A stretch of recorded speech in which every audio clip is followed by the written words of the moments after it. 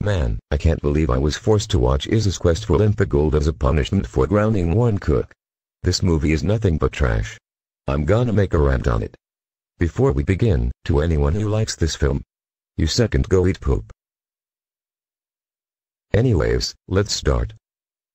Izzy's quest for Olympic gold. No. More like Dummy's quest for a bottle of pee. Oh my god. This movie sucks. This movie is about Izzy, the mascot of the 1996 Summer Olympics, who goes on a failure quest to get all 5 Olympic rings. Which, if you know, are the rings of perseverance, integrity, sportsmanship, excellence, and brotherhood. What? No.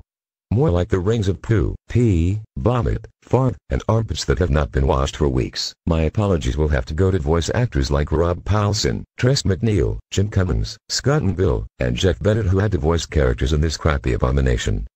The animation is lazy, the characters are idiots, the music is crap, the sound effects are cheap, the voice acting stinks like a bottle of pee left for 24 hours or longer, and the whole entire thing looks like what a little kid would do at the Olympics.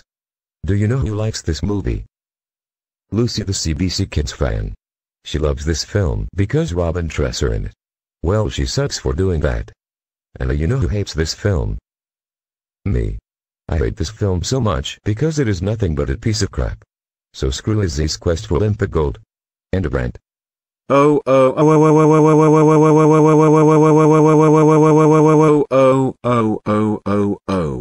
Snowball, are you stupid? How dare you rant on Izzy's quest for Olympic gold?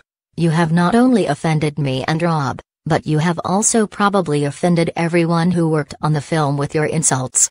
How dare you? That is it.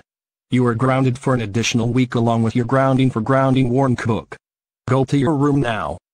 Wow.